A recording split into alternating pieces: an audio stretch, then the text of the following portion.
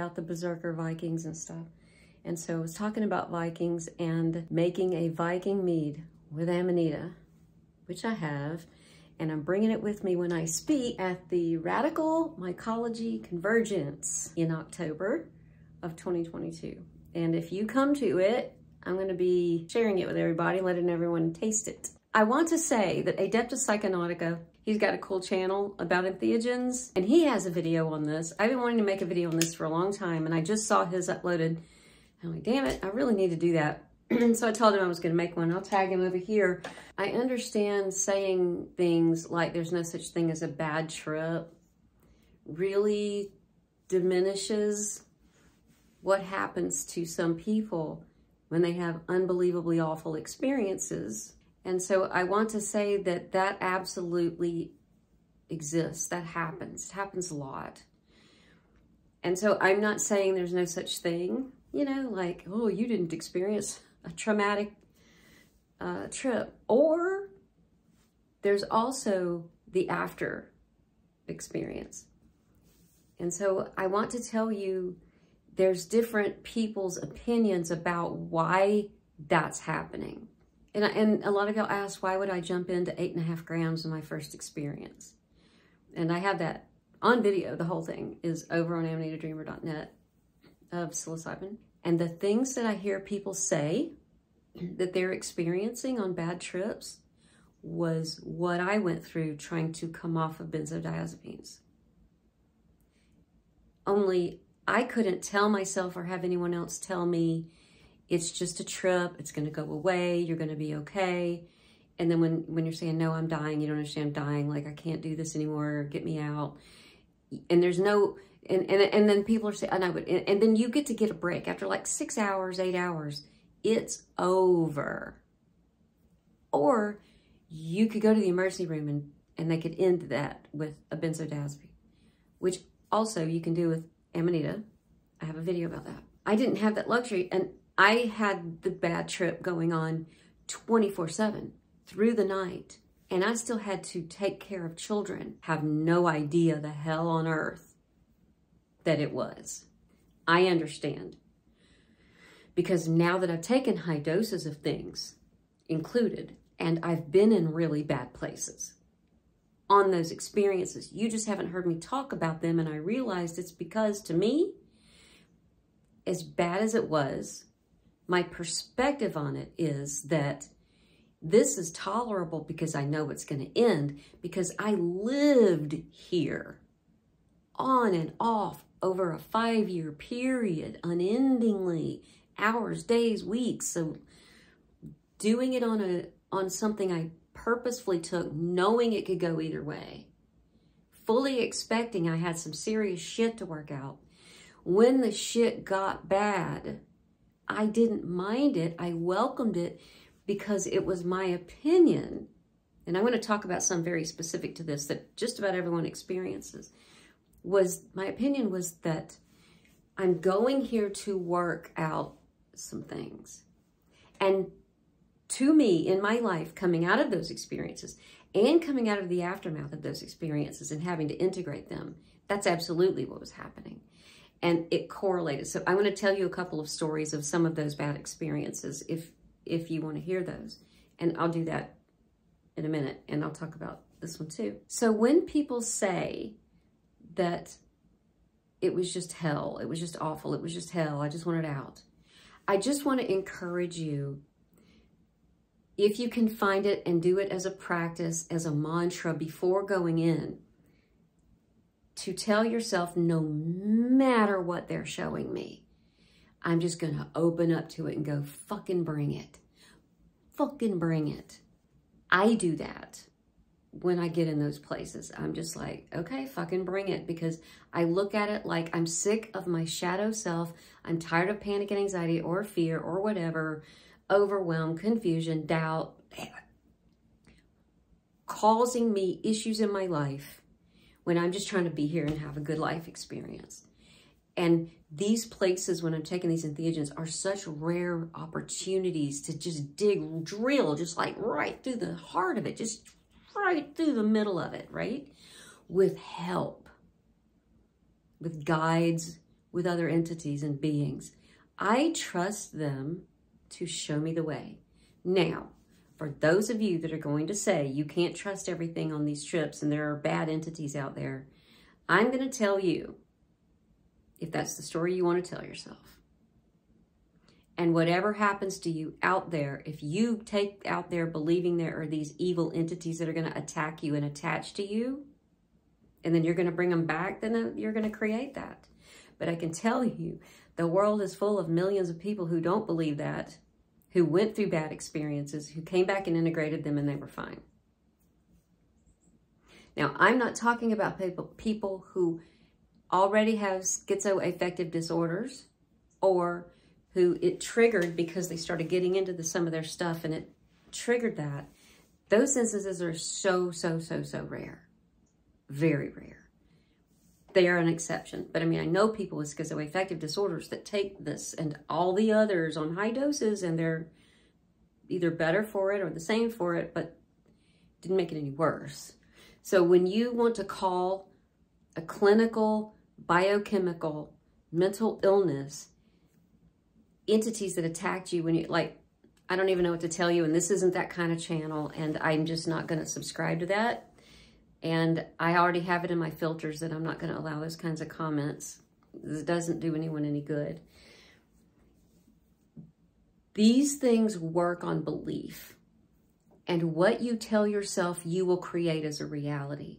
And I'm challenging you to go into these with a reality of, it is all for my benefit.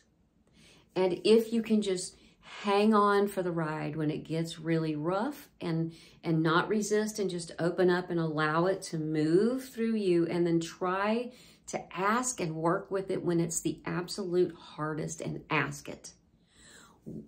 Just say, what are you trying to do with me here? So let me give you an example of some things that have happened to me. When it comes to this entheogen, one of the things that happens, and I'll make another video on brain waves and this entheogen, but when you get down into the deeper aspects of it, one of the things that happens when you're in sleep, real sleep, not this sleep, real sleep, your body puts out a paralytic agent so that you don't act out your dreams. It is my hypothesis that this one puts you into those same brain waves and that it goes hand in hand with that paralytic agent.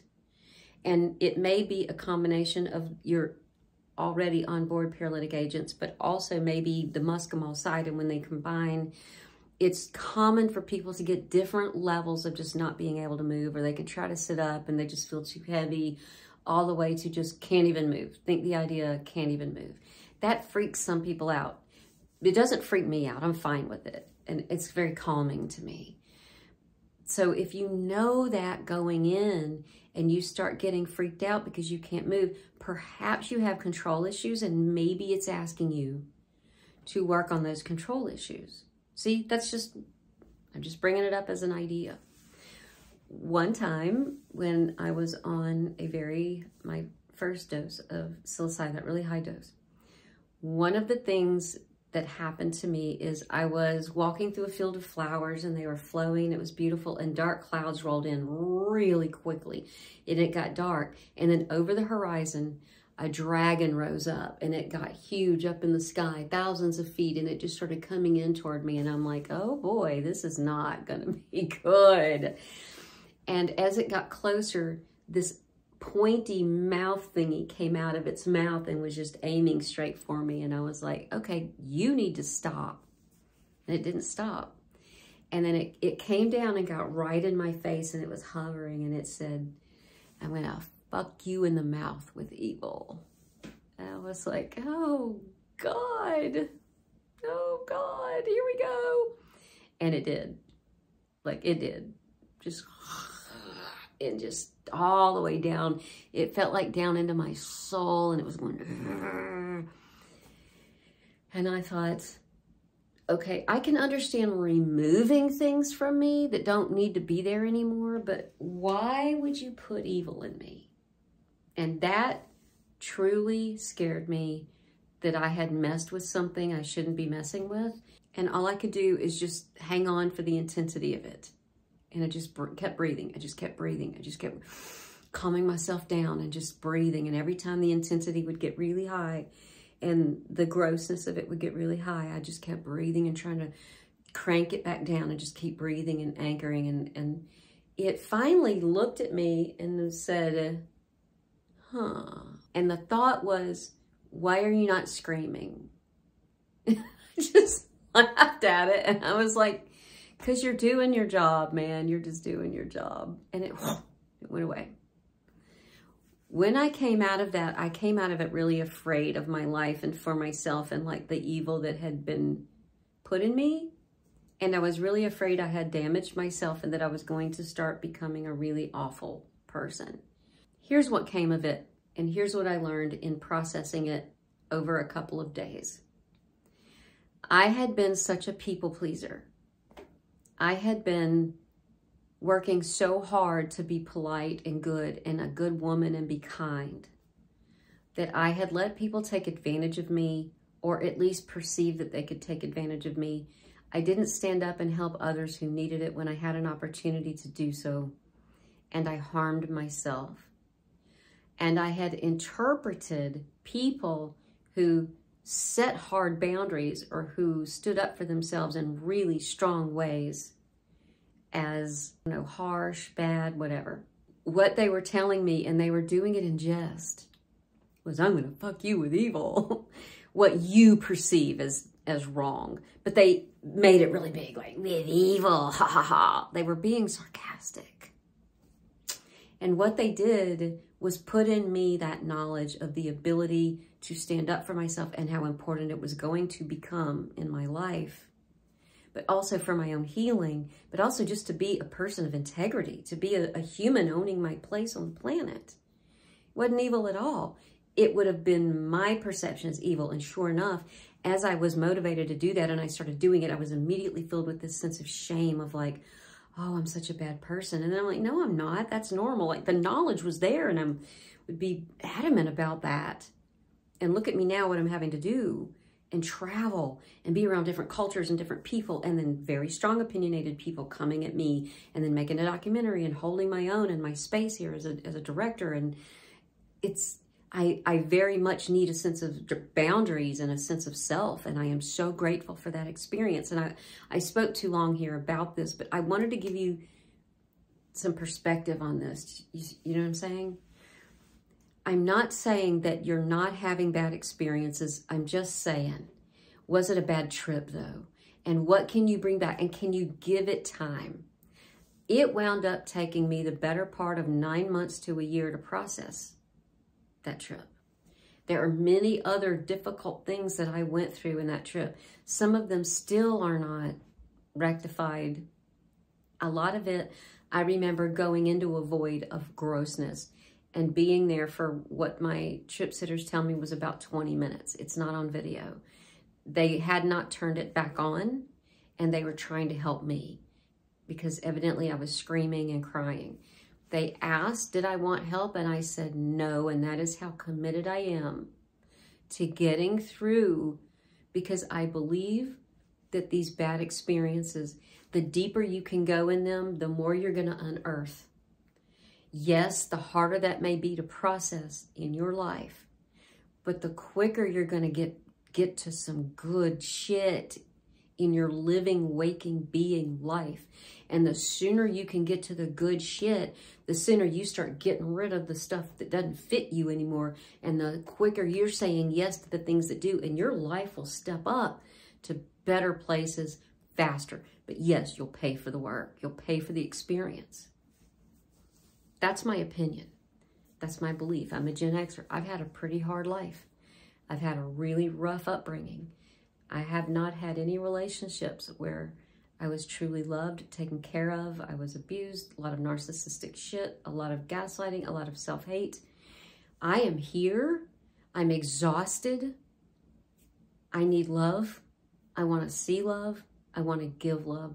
I want good experiences because most of my life has been spent in the shitty ones. So I'm not here to fuck around. I'm here to do the work and get happy and get to good places and live my fucking life because I got shit to do for you guys. I got work to do.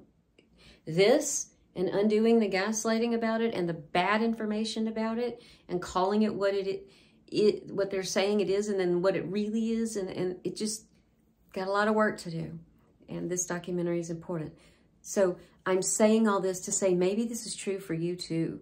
And if you could find the courage to say yes when the gloom starts and when the evil starts and when the shit starts and when it gets really, really hard, if you could just hang on for it and then say yes to it and be there through it and just keep trying to breathe, maybe it's going to come out on the other side okay. An experience I had recently when I went to Portland, I don't talk about it because sometimes I just want to have some of these experiences to myself. One of them got really, really hard and they were just shoveling as quickly as they could. And it was intensities and really hard things to take and to grab and to learn. And then they were shoving things in me and ripping things out of me. And it's almost like I couldn't catch my ethereal breath. I kept going, and I would just like force my eyes open, just try to go, I gotta breathe, please stop, I gotta, and they would just pull me back in. And it's like, my God, you know, I thought we could work together here. And I would tell them, y'all, I gotta stop. And in the trip, I would run from them, and then they would just grab me and pull me backward. And it's like, I just couldn't take it anymore. I needed a break. And I would try to open my eyes again, and then it just force myself to stand up and jump and go, I need a break, I need a break, I need a break. And I'd turn music on and then finally just get a break. But they were chomping like dogs. Like I could hear them barking at me like, you better get back here, you better get back here. And it's like, let me fucking breathe, my God. These things can be tools. And if you're going through it, I just want you to comment, maybe this gives you some hope or some strength. Comment for other people that maybe are going through it or are afraid or have had some bad experiences. I'm not saying I won't continue to have those, but I just have this perspective that one, my life has been one bad trip. Two, coming off of benzodiazepines was 5 years of unending nightmare and hell. So yeah, I think I'm battle weary and I'm tougher about it. But 3, every time it's hard, I learn why. Go watch my videos on my large psilocybin trip when they took things, they stole things from me, the ones in the alley. And then the 24-hour later about crying about what they stole from me. And then the 3rd video a year later, what I actually learned they took from me and why it was so beautiful. Please support my work by buying me a coffee. I love you, beautiful people. Keep on keeping on. Thanks for being here. Bye.